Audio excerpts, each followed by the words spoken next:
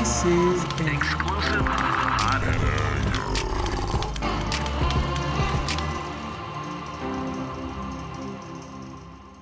Welcome all to this episode of the Why to How podcast, where we explore adventures in STEM. After an amazing Canada-wide science fair a few months ago, I wanted to check in with our Platinum and Best Project Award winners to learn about their science fair projects and the adventures they've had along the way. Today, I'm joined by Koral and Lewis, seniors from York region and our Senior Platinum Award Innovation winners at Canada-wide Science Fair 2022 for their project, FourSight, Analysis of Cancerous Genetic Profiles with Artificial Neural Networks. They also just recently won the second prize for their project at this year's European Union Contest for Young Scientists. So, Koral, Lewis, welcome to the podcast. Woo! Thanks for having us. Yeah, of course. Did you want to start us off by introducing yourself a bit and briefly explaining what your project was about? Yeah, sure. Well, I'll go first. My name is Lewis. I am a grade 12 senior in St. Robert Catholic High School, and I'll leave it next to Koral. Yep, I'm also from St. Robert, grade 12 also, and I'm Koral. So our project is an AI program that takes in genetic data from blood samples. So you take a blood sample, you put it in a lab, it turns around, does its own thing, and then once it pumps out the data, you can put it into our program, and our program produces a diagnosis on what type of cancer that patient has. Cool. Alrighty. Very cool project. Excited to get into it more. Koral, maybe do you want to start us off by letting us know where this idea came from and how did you come to decide on this being your project together? All right. Our idea actually came from Lewis. He was doing an essay competition. So, cool. Lewis? Yeah. Switch it over. So I started off with the first part of the project. So I was writing an essay contest for this American Society of Human Genomics. And I was looking at some images of these genetic tests because these genetic tests, they generate images of what each genetic sample, how they measure it. That's the test. It's an image. I was looking at it and I was thinking, is there some pattern that occurs between each type of genetic disease that might be able to be recognized? I obviously couldn't recognize anything, right? They're just flickering green and red lights. But I knew Koral was an AI expert, so I left it next to him. Yep. Then I applied an artificial neural network algorithm on it and built an AI. Cool. Was this like something you just sort of discussed at school? How did you come to be partners in this? Obviously, we're in the same grade and we were also friends. Mm-hmm. So Lewis came up to me with the idea of combining genetic sequencing and artificial intelligence, and that's pretty much where we got started. Yeah, nice and simple. Yeah. Is there any reason you decided on this idea specifically? I'm sure there's lots of different ways that you could have gone with this project. So how did you settle on this very specific project? Yeah, we actually had a lot of discussions about how to actually do we almost abandoned the idea entirely because we couldn't find the correct data for it. But one night we thought, okay, this is probably the coolest idea we're going to have. We thought of analyzing different paintings or pictures by schizophrenic patients to see if we could diagnose schizophrenia, but those ideas seemed super abstract and a lot of the other ideas were way overdone. So we thought this is one original idea we have. We're also greatly affected by it, right? Both of us had relatives that have cancer as well. So we thought, why not? Let's push it all the way through. So we stayed up until 6 a.m. in the morning. We tried to figure out how to play around with the very, very old data set website that we were really trying to focus on. And eventually we found the data and we decided to focus on this project. So it was close. We almost abandoned the whole thing, but luckily for us, we kept with it.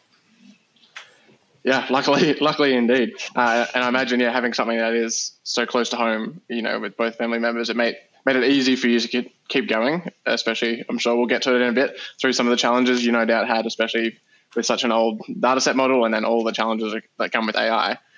We've had a couple of questions from Thomas in our Discord community. Has lots of questions, especially about AI and using AI. So maybe Koral, as the AI expert here, did you want to talk to us a little bit about how long it took you to learn the models and how to use AI, and what would you recommend to someone that's wanting to get started with AI modeling? All right. Well, I believe in grade 8, I developed this passion in AI thanks to one of my friends, Ian, who introduced me to machine learning.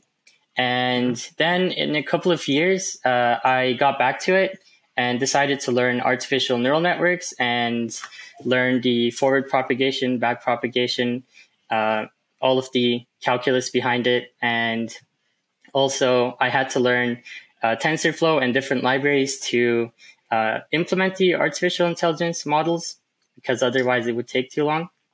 And yeah, that's how I got into learning artificial intelligence. And so for someone who hasn't done anything with AI yet, how do you get started? Where did you pick up this information? Where did you, like, is there online courses? What sort of resources do you recommend for someone just wanting to get started? Well, I personally began with looking at a 3 Blue, 1 Brown video. He has a series on artificial neural networks. I believe it's like 3 or 4 videos, but it's pretty amazing. And he explains it pretty well using images and yeah, pretty much. So what you're saying is go down the YouTube rabbit hole? Yeah, because if you start with just using libraries and not really knowing what's going on the background, it's hard to know how to improve your models and how to increase its accuracy. So learning the math behind it and all, that's probably the way to start. Yeah, having that holistic view of all the different ways it interacts with both itself and with different models, with different data sets. That way you can break out of following a step-by-step process you might find on Stack Overflow or something, and then actually breaking it out and customizing, for your own needs. Lewis, I imagine you also had to learn a whole lot as well, not just AI, but just a bunch of information that I can't imagine you're picking up in your typical high school science class. Where did you learn all of this information? How did you keep track of all of it?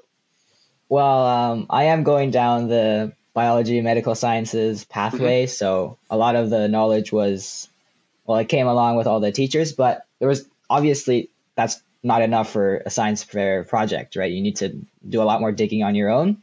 So it started off with just we were learning about genetics at school.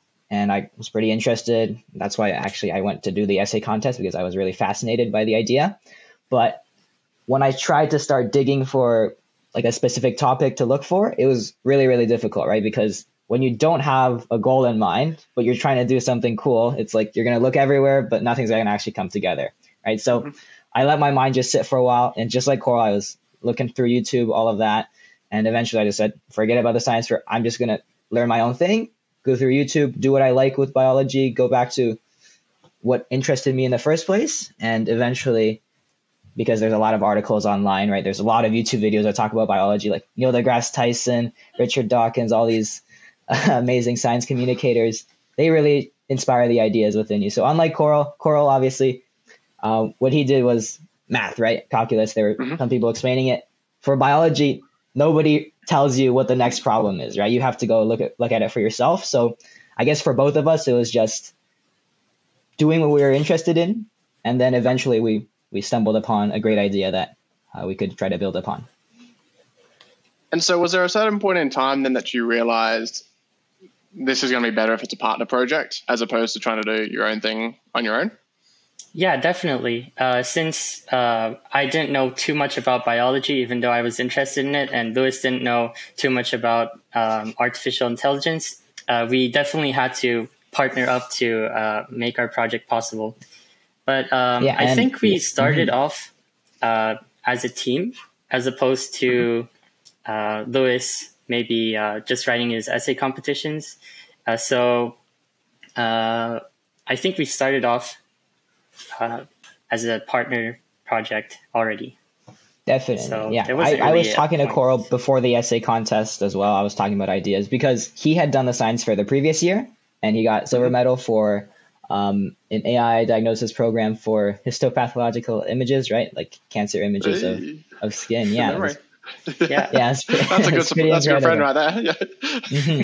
And so I knew that Koral was interested in biology as well, right? Because otherwise, why would you choose a topic like that? So I knew he was interested in biology, but I also knew that I was a I was pretty interested in programming in general. I took a Java course a while ago, and I knew I wanted to do something with biotechnology, something with coding. So I knew that our interests aligned pretty well, but we weren't masters of both. So we just put our skill sets together, and we formed a pretty good team. Yeah, I'd say you formed a pretty good team indeed. Yeah, I mean, congrats. Do you want to talk us through a little bit? I know this is a question from Prab in the Discord chat.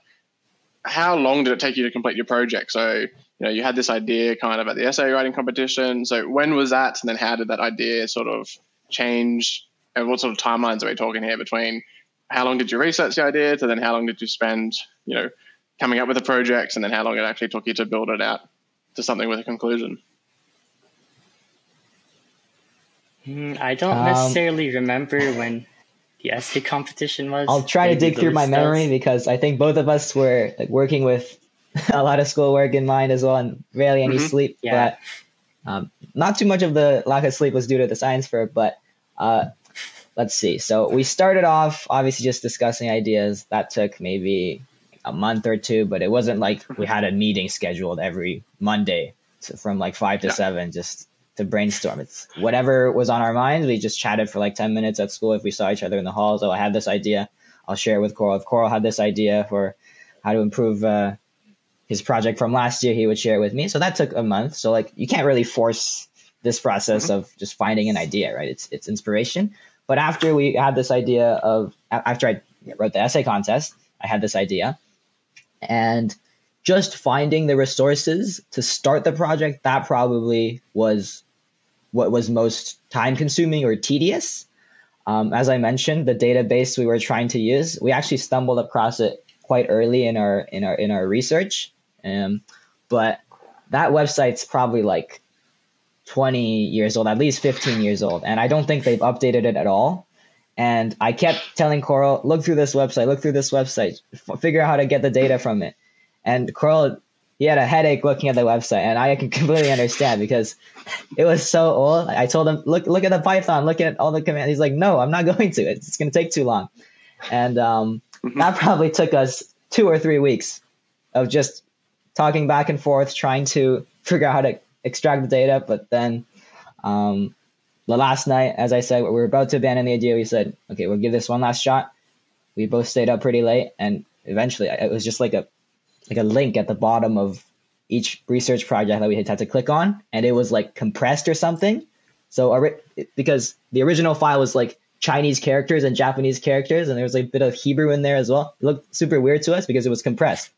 We just had to put it through one app, and all the data just popped out. And so it wasn't that it wasn't that hard of a problem, but figuring out these little tedious obstacles in the beginning parts of the project, that took the most time. And then from there, maybe 2 or 3 months, every week we worked on it for maybe 2 or 3 hours whenever we had an idea. But that was the fun part. So if you're thinking it's going to be a big time consuming task, once you get past the first part, the second part of the project is all going to be fun. It's not going to feel like time at all. Yeah, once you get through the innovation side of things, actually doing the project can be quite fun. What was the website that you're using, by the way? The Gene Expression Omnibus. So it's held by the NCBI, and it holds a bunch of genetic data. And unfortunately, some of the data is a little bit messy since it's 20 years old. And we had to compile together, I believe, 8 or 10 of these massive data sets into one massive data set. And so we used the GeoDatabase for the most part. Cool. That was a question we got from Tesco. Oh, okay.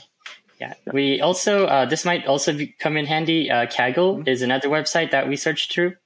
We weren't able to find any large enough data sets. Most of them were 500, maybe 5,000 genetic samples, and that's not really enough for a project like this. So Gene Expression Omnibus, I would recommend it.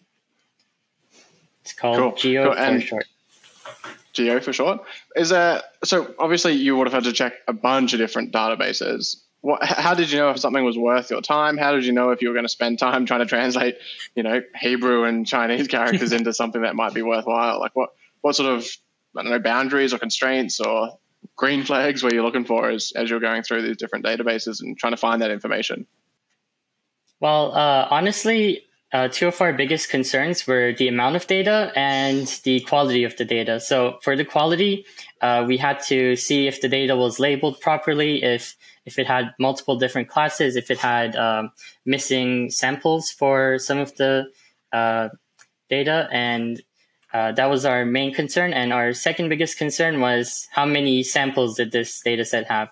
So if it didn't have over 100 samples, that wouldn't be a good place to compile our data. Mm-hmm. Yeah, makes sense. Yeah, it's a big project. It's very data heavy. So, AI isn't something that you can simply just sort of wing it. So, making sure that data all makes sense, making sure it's all cleaned up and is actually useful must have been a huge task. I'm not jealous of you at all for that. Did you have any people you turned to support throughout this process? Like, did you have any mentors? Did you reach out to anyone to give you a hand along the way? Mm-hmm. I was just about to add on to what Koral said. We actually went to our biology teacher. She didn't know what the heck we were doing, but she had a brother who worked with the microarray chips, these genetic tests that we were focusing on. He worked with them in a lab, and he knew how to read the data. So he told us what each number on the test actually meant. And that was really helpful because we probably spent a week just trying to figure out what those numbers were. We thought we could just throw the numbers into the AI and it would work, but no, we had to normalize it a bit more. So talking with our biology teacher, looking for just a few people to clear up some random questions we had, that definitely helped us filter through the first random stages of looking for data online. And just talking to people you're familiar with. And a lot of our other chemistry, biology teachers, they were like soundboards for us. They were willing to listen to our projects because they were really interested. So just being able to chat with someone, even if they don't have the really in-depth knowledge that's just going to give you all your next steps to your projects, just talk to people. That's always helpful. Yep, definitely. Yeah. We also... go for it. Sorry. We also had some help from Team York, which is where we went to the Canada-wide science fair from. And they helped us sort of review our presentation, go over how we should explain our topic. And that was extremely helpful as well. So even if someone isn't specialized in your topic, it's very useful to have a bunch of people to talk to and get help from. Yeah, science fair projects is not always just about the actual science itself. It's also about how you present it and how to make sure that you're including the right information, how you're talking about it, how you're telling that whole big story. So, yeah, I mean, I always like to say that you can learn something from anyone. You just have to find that key little piece that they can offer you. So, great advice. Fantastic. So, did all of this work, normalize all this data, run it through the AI. What did you discover? Talk to me a little bit about your conclusion and why this is important for us and the world. Well, our AI reached 95% accuracy. And other than that, we also found a couple of genes that could act as biomarkers for cancer, different cancer conditions. And yeah, Lewis, if you would like to take on. Yeah, for sure. So the basic implication of our project being so accurate is the fact that within these genetic tests, there is a pattern that the AI can recognize, right? So one that says throughout the 2,500 genes we analyzed, there's some pretty complex patterns inside those genes that are indicative of certain cancer conditions. And the second thing is AIs can actually find those patterns whereas a human eye, no chance, no shot, right? There's no chance that you're going to see a pattern within 2,500 genes and only like 300 of them randomly dispersed throughout have some slight indication that this patient might have some proclivity to develop some sort of cancer in the future. So those are the two main things. And as Koral said, we did a little data analysis separate part of our project that wasn't specifically related to AI. But we found a few genes that were expressed at different levels, so their values were higher or much lower, and that that could be useful for future research as well. And so 95% doesn't mean anything. It sounds impressive, doesn't mean anything to me. I know nothing about AI. So how do you know that 95% is a good benchmark? How do you track that 95%? And how do you then talk about it to people so they understand, yeah, you did something pretty cool? All right. So in our data set, we had, I believe, at least 20,000, maybe 30,000 samples. And we split this data set. We allocated, I believe, 10% of it to testing. And we ran our AI after training the AI, we tested it with this 10% of the data set. And we found out that it was able to accurately guess 95% of the images correctly. So that's what I meant by 95% accuracy. And this is a pretty good benchmark because usually I'm pretty sure diagnoses like this, they're usually around the 85% accuracy range. I believe I would have to do more research on that as of now, but it's a pretty big difference. Yeah, the numbers inside my head. Traditional diagnosis methods are around 80%. So like MRI scans, biopsy surgeries, even those are kind of dangerous. It's around 80%. Our project, so if you give it a data of a patient who has gastric cancer, 95% of the time it would guess correctly, and for all the other conditions as well. And that's kind of a big deal when MRIs and surgery cost so much money. It's I can imagine this AI is far cheaper than that, especially when you start to scale it up. Right, definitely. Yeah. I can't imagine you got to 95% just first go. Were there a few different challenges along the way? Did you have a few things not go correctly for you? Knowing a bit about AI, I knew that I would have to play around with the model to make it better. So I decided to use I pretty much use natural selection. If you sort of think about it, I ran 25 AI models against each other with initially randomized parameters. And then I chose the one that has the highest accuracy. And in the end, we had like 90 players and a bunch of other parameters that were specialized for the task of genetic sample classification. So yeah, it definitely takes a long time to get the AI used to the specific data. Mm-hmm. Man, AI just sounds magical to me. It's like you're two wizards. How did you keep going? I mean, I imagine running all of those tests and you're spending all that time normalizing data. I imagine there were a few points in time where you're both like, let's just call it. This is too hard. How did you keep going? Well, as I mentioned, there was one stage in our project where we thought, let's just abandon it, but that was in the beginning. I would think later on, we didn't think of saying, let's just stop the project here and just not keep going. It was always, let's just stop here and not improve anymore, right? It was something like that, where it was maybe 90% accurate and we thought, okay, it's fine. Even though sometimes we knew there was probably one or two problems with the AI that we could have fixed, or one or two things we were uncertain about that we thought the data probably has a mistake here that makes the AI more inclined to make this prediction or stuff like that. And we thought, it's good enough. We can submit it for the science fair. The judges will probably understand that it's pretty good of a project. But I think eventually we just got curious, right? We just kept thinking, what if we added this change? What if this change actually makes our project more practical? What if it makes it in the future able to be used in the medical field, right? So both of us were very motivated to keep on going. Sometimes, yes, we got lazy, but I think our momentum carried through after we got past the first few tedious months. Yeah. I mean, I imagine so. And clearly it worked for you both, because here you are. Did you find that there was any challenges working as a partner? I mean, especially Koral, like you've done a science lab project on your own last year. Did you find there was any difficulties in trying to do it as a partner project? I mean, I'm not trying to get you to both both gossing each other right now, but group projects are always challenging. So tell me a little bit about how you worked through that process and how you kept being an effective team throughout the whole process.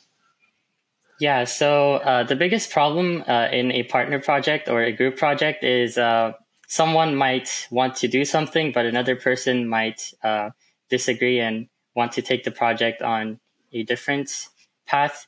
And to deal with this, we actually just had to talk about it and discuss what would be the best option and look at different factors of science fairs and pretty much just talk about it.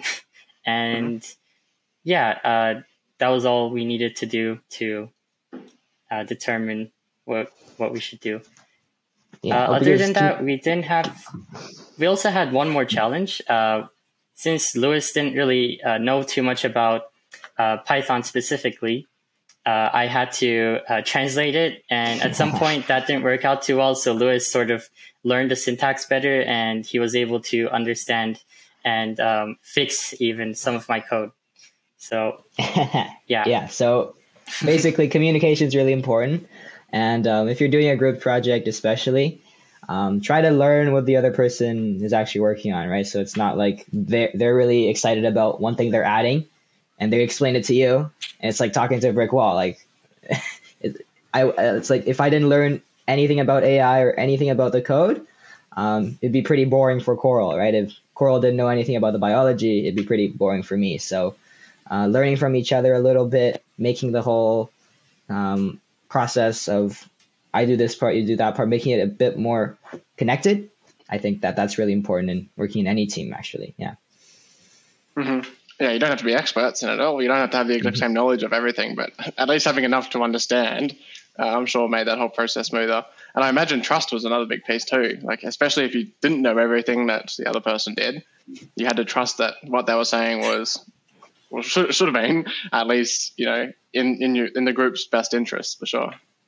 Well, yeah, the group, the AI's accuracy definitely validated that a bit more. So even if I didn't trust Koral, it was 95% accurate. I'll leave it. I'll leave it at that. Yeah. Can't lie about computers, right? So how did it feel then when you first got that that test back and it was like 95% accurate? I mean, that must have felt pretty amazing to know that all of your hard work had paid off. Actually, I was pretty skeptical because 95% accuracy is pretty high. So I actually looked deeper into the AI and used other metrics to see if there was any problem with the accuracy. And some of the minority classes, the samples where we didn't have too much data in, so if we only had like 50 samples of glioma or something like that, then it wouldn't perform the best. So then I had to fix this by adding more samples. Lewis helped a lot with doing research on Geo and finding the data sets that we needed. And after that, we were more certain that our AI was actually 95% accurate. So, I was just first excited. reaction. I wasn't that skeptical. Sweet, we're done. Yeah. But you definitely don't want to. You definitely wouldn't want to trust any AI project instantly. It's always better to see what's actually going on fully before trusting it. Yeah, I bet. What about then when you got the results back, you were watching the awards ceremony and you were both called out as Platinum Award winners? How did that feel to you both? What was that moment like?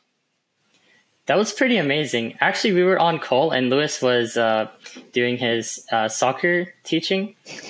He was coaching for a few kids and I had to announce to him. I had to announce everything to him. So that was pretty amazing.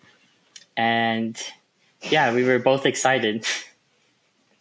Yeah, I was. It was in the second hour of my coaching lesson, right? And it wasn't just a few kids. It was like maybe like 15. It was like in the middle of summer. There were a lot of kids. We were playing a match. It was 7v7. These are like 8-year-old kids. So I was like telling them what to do and stuff. I just had it was these earpods actually in my ear. I just had Koral commentating to me. Each time we won an award, he would just announce it in my ear, and I wouldn't be able to say anything because I was talking to the kids. So was a weird dynamic there. But after the lesson was over, after I said bye to the kids, said thank you to the parents, then it was time to get excited. Yeah, I can imagine. So then what was the transition? You've just come back from Europe. What was that transition from Counterwide Science Fair to then, presenting at USIS? And, do you want to talk a little bit about the process of getting to USIS, what that whole experience was like, what you learned there?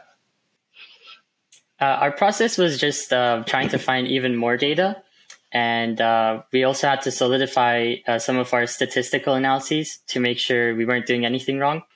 And when we got there, it was a completely different experience because it was in person rather than online. And we actually had to make posters and present our project like in a real life science fair, as opposed to an online setting. And the judges were nice as well, similar to the Canada-wide. And other than that, the city was completely different. So that was an extremely fun experience to travel and also get lost on my way to the judging sessions a couple of times. And arriving 30 minutes late, but still managed to do decent or do well. Yeah, so like the transition between Canadian-wide and Europe, obviously after we won our award, we had a lot more credibility, right? So we could reach out to a lot more professors. Before this, we were just talking to our biology teachers who just helped us reflect, basically. And they helped us with our talking sessions. But once we got to connect with some professors, we actually reached out to the original researcher who created the data set that we were using in Japan. And I love Japanese, so I've been learning a little bit on Duolingo. So I tried to throw in a little bit of Japanese in my emails, and that was really exciting. So basically, after the Canadian-wide Science Fair, we had a lot more, not really motivation. We always had motivation, but there were many more aspects that we could explore in terms of science research that we were able to have access to, and that was really motivating. It kept us going throughout the summer until USIS. Yeah, I bet it sort of like renewed your passion again. All of a sudden, you had received this big accolade, and everyone had acknowledged just how good of a job you'd done. That you were like, oh, let's do more. Let's keep going. Yeah, definitely. How did you go about reaching out to that Japanese researcher? I mean, that must have. I mean, it's still like it's a big deal to reach out to someone literally on the other side of the world and just be like, hey, we used your database, and here's what we did with it. Please help. I mean, what did you say? What did you talk about? How did he help you out there? Well, luckily the Japanese are very, very nice, as everybody knows. So I basically, there was a list of emails on the website, and this one was the top one. She was the main contact for the project. And I reached out I just popped her an email. I said, here's our project. Thank you so much for doing such excellent research on your database. We're hoping that you can give us a little bit of feedback on what you think, how do you think our project is doing, any concerns that you might have, because they created the data, right? So they would know if there was something like obvious in each sample that was giving it away to the AI or something like that. But no, she thought it was a really cool project, and eventually I started talking about Japanese history with her. Actually, I was shooting a few emails back and forth with her. But I suppose for anybody else thinking about like, oh, how do I contact someone who has a status this high, is so credible, has done so much incredible research? Most of the time, adults are pretty willing to help out students, right? Especially if they have an interesting idea, or especially if they seem very curious. And it's important not to think of them as like some deity up there that's controlling the science world. And if you contact with them, you're like blessed or something, and you're gonna have an amazing future ahead of you or something like that. No, it's just shoot an email or two at some people that you're interested in chatting with, and there's a lot of things that can come of that. Just taking that chance. Mm-hmm. So earlier I was talking to Annabelle about her USIS experience. She says hi, by the way. said it was absolutely unreal couple of days with you all. And she mentioned that the judging was quite conversationalist when you were there in USIS. Did that present any challenges to you? I mean, were there any questions that really stood out to you as something pretty spectacular from the judges, something you weren't expecting? Koral? Anything specific?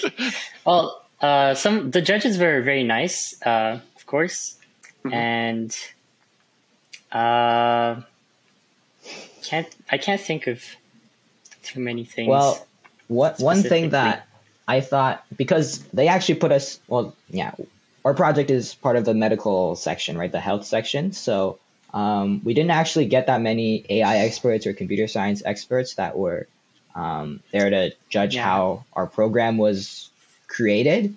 But we got a lot of like bioinformaticians, so people that analyze these medical data, and a lot of medical professionals. So a lot of their questions were about what concerns do you have about the data that you're actually using? What are the practical elements of your project? And I remember the first judge that we got, he came in, he was this giant Slovakian man, I think, and he had these tiny glasses and a big beard, and he had this little booklet that he was holding in front of his hand, and he just looked absolutely unconvinced by our project. From the moment he walked in front of our poster, he did not look convinced. And he kept on asking us, like, oh, what do you think are the factors affecting cancer? And we gave like 10 answers probably. And he says, no. He kept saying no. And then eventually I caught on. I was really slow that day. It was the first judging session, so I wasn't expecting anything. And eventually I caught on, and the answer he wanted was, there are no specific factors, right? So a lot of these judges, they were really skeptical. So they questioned us about many things that we weren't considering for our project. So like, is the data actually trustworthy? Can you just look at genetics for diagnosing cancer and stuff like that? And I think that was the biggest difference from the Canadian-wide judges, who maybe asked us about our AI a bit more. These judges really wanted us to consider our project in a more holistic way, in a way that we probably overlooked. We shouldn't have overlooked when we were developing our project. Is the data actually reliable? Is there maybe factors affecting our data that might have made our project seem more impressive than it actually is in the real world, or stuff like that? But that was really helpful for us to reconsider the direction we were taking our project and where we should go in the future. Yeah, just those very foundational steps, and again, that holistic view of something. I think, especially when you spend so many months in something very specific, like a scientific research process, you can like get those blinkers on a little bit. So just making sure you take that time to step back at some point and just be like, we've put so much effort in. Like we're making sure we're on the right track. We're not just sprinting as fast as we can in one direction. We want to make sure we're actually still on the track.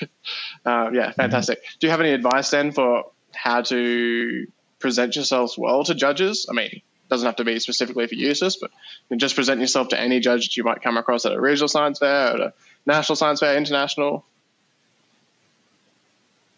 Lois would have to answer this one. I'm not the best at presenting personally.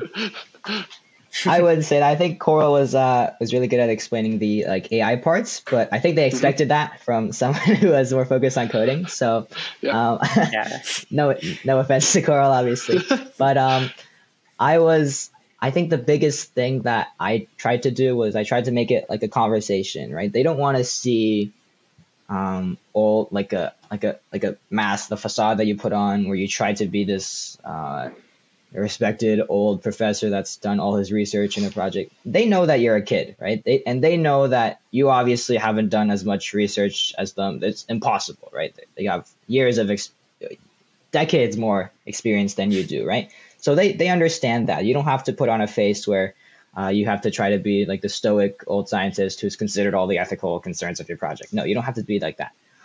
You can, because what they want to see is they want to see some curiosity in you, right? They want to see that you're actually passionate about your project. You're not doing it just for the awards. So when having like a judging session with the judges, try to make yourself seem like a student, right? They want to see that you're a student with a lot of potential. They don't want to see that you're putting on a mask for them or a facade for them. So just talking about the parts of the project that made you most excited, having some excitement in your voice. You don't have to force that, right? you made this project, you worked on it for a long time, you know what you're passionate about. And don't be afraid of going on like a rambling session about something. Whatever you think is the most important part of your project, talk about that a lot and talk about it with a lot of passion. Don't be afraid of misstepping, because they're not looking for a perfect like symposium on your project. You're not presenting it to the Nobel Committee, right? You're presenting it to a judge who's looking to see if you're a student who has a creative idea and who wants to take it further in the future, right? Because like nobody expects your project to be the next big thing, the next thing that Johnson & Johnson purchases and incorporates into their new vaccine program or something like that. And they just want to see that you want to make something, you want to make a change, and you're interested in making science a part of that. So don't be afraid of all of the ghosts inside of your head. Just present it as something you're very, very interested in. Just think of the project as your personal project. That's my best advice. Yes, that great advice. Great advice. Love that. Clearly, you both love this. Like, you love scientific research. That's why you're learning coding in your spare time. Lewis, that's why you're learning biology in your spare time. That's why you did the science fair project in the first place.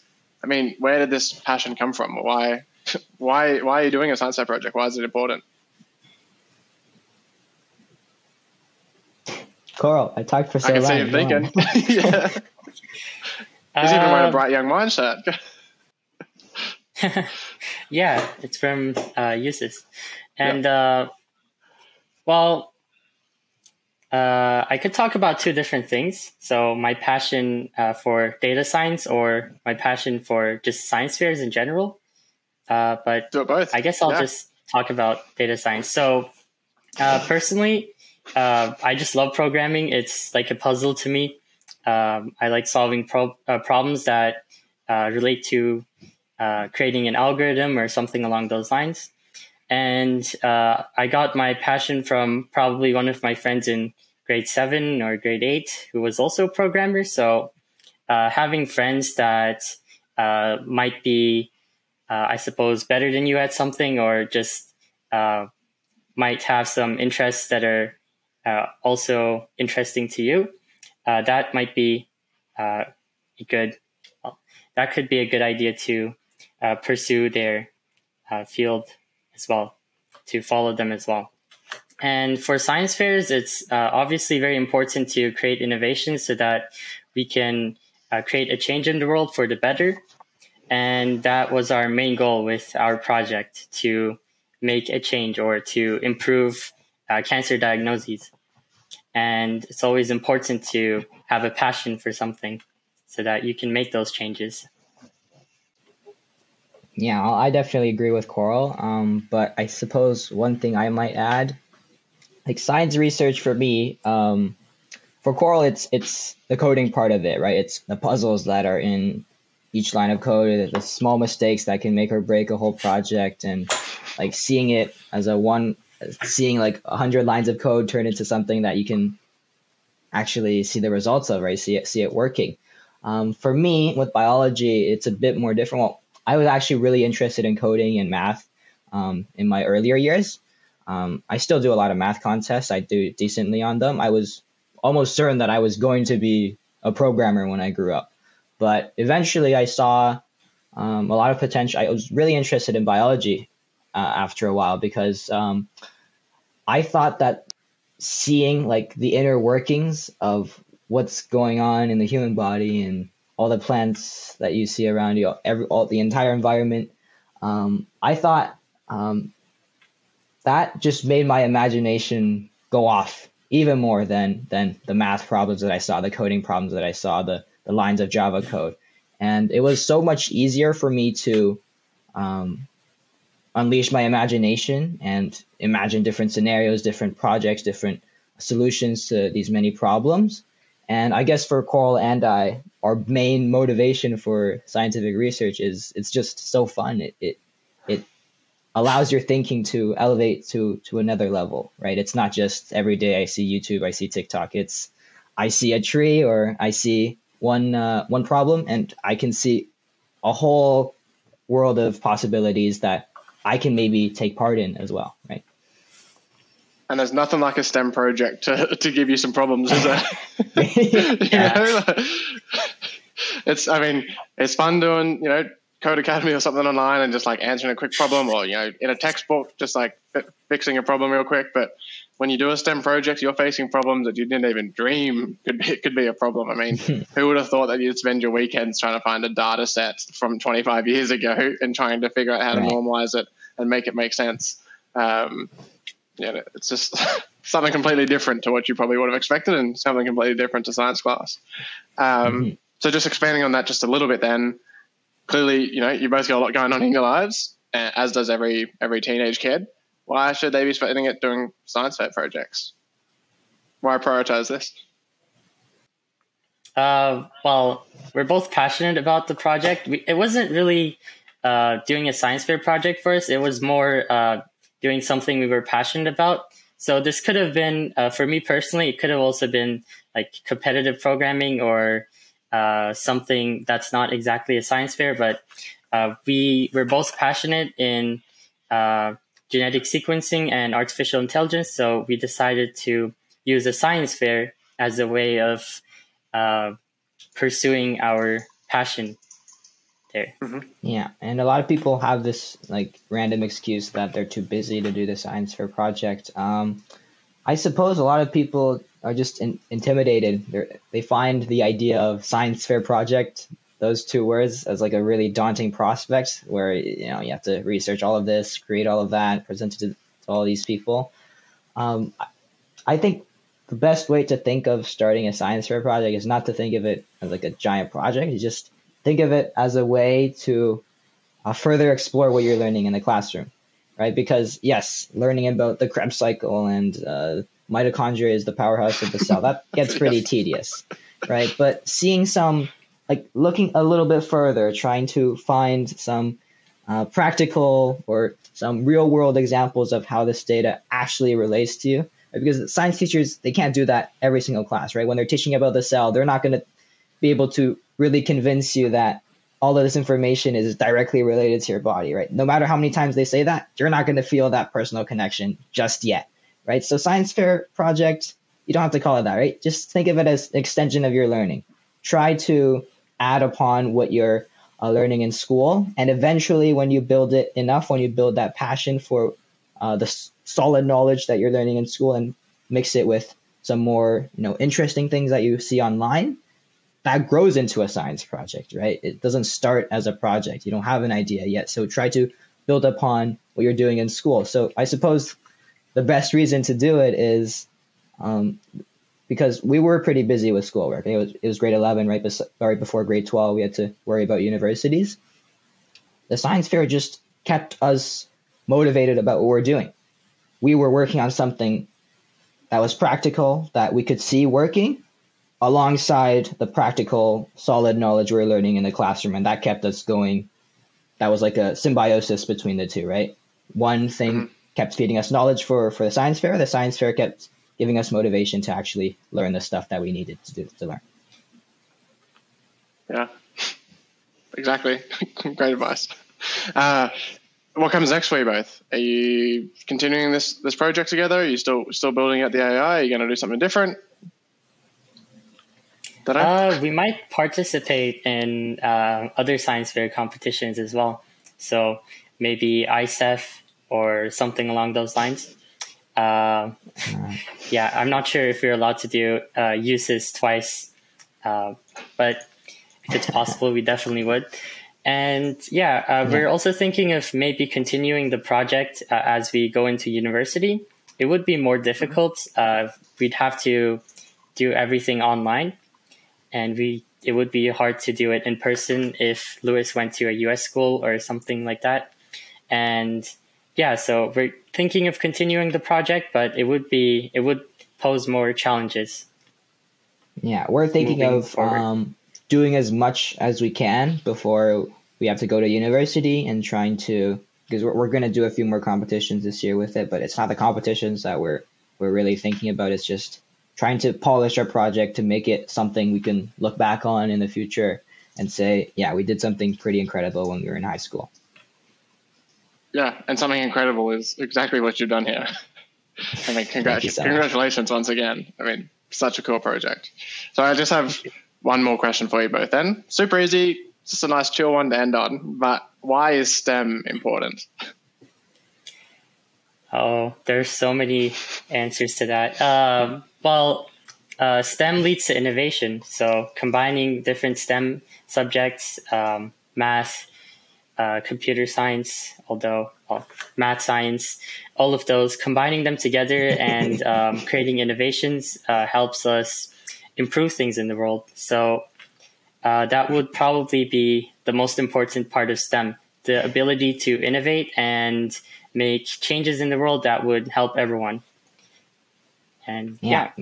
So Coral's answer is a bit more specific. I'll give a super abstract answer, right? So what I think for anybody, right, for children, for adults, for older people, there's two things that you think about in life, right? Generally, the one thing is just pure imagination, right? Just thinking about reading philosophy and having random ideas, reading a novel and having random ideas, imagining different, I don't know, make-believe creatures, unicorns, stuff like that. These random thoughts that you can entertain yourselves with in your dreams, right? And I think STEM is the other way of thinking, where you can take your imagination, the same imagination, same imaginative spirit that you have, and imagine things that are actually possible in the world, right? Making your imagination a reality in the world, something you can see working, something you can actually tangibly touch or try or see the impacts of what your imagination is doing in other people's lives. And I think it's so important to just enjoy life. One way is obviously taking your imagination to random places and just having fun thoughts. But the other way, which I think is so much more fulfilling, is, making your imagination a reality, right? You don't have to keep it inside your head, right? Your mind can be expanded outside of just your body, just your hours alone inside your room thinking about random problems. It can be something realistic in the world. And I think that's my main motivation for pursuing all these things. It's just allowing my thoughts to be a reality. I think that's the most important thing about STEM, is it can make your dreams a reality. That sounds like a movie. That's the tagline for a podcast if I've ever had one. Jeez. I love the way that you two both interact as well. I mean, like the difference in perspectives from you both over the last hour. Where Coral's very much in the weeds and the technicalities and individual lines of codes and the individual problems, and Lewis, you're a lot more like bigger picture. You see the forest instead of the trees sort of guy. I mean, it's fantastic, and I think it's definitely worked out well for you both. I think that partnership needs both to make sure that you're both on the right track to maximize your efficiency and to create such a wonderful project that truly does have such amazing results and could potentially be this huge big thing that changes the world. So I just want to thank you both for being here today. Any last pieces of advice for everyone listening before we sign off? Just pursue your dreams, as Lewis said. Yeah. Okay. Carl said it for me then. Yeah. Pursue your dreams. Do STEM. Do a project. Lewis, Koral, thank you so much for joining us here today. I mean, what a fantastic episode. We've had an hour of absolute fire, just perfect words of wisdom, amazing, words of inspiration. It's fantastic to hear about your experience working as a partner project, how you came up with the idea, how you developed that over the couple of months that you did. Also your international experience and just hearing about that, which is something not too many students get the opportunity to do.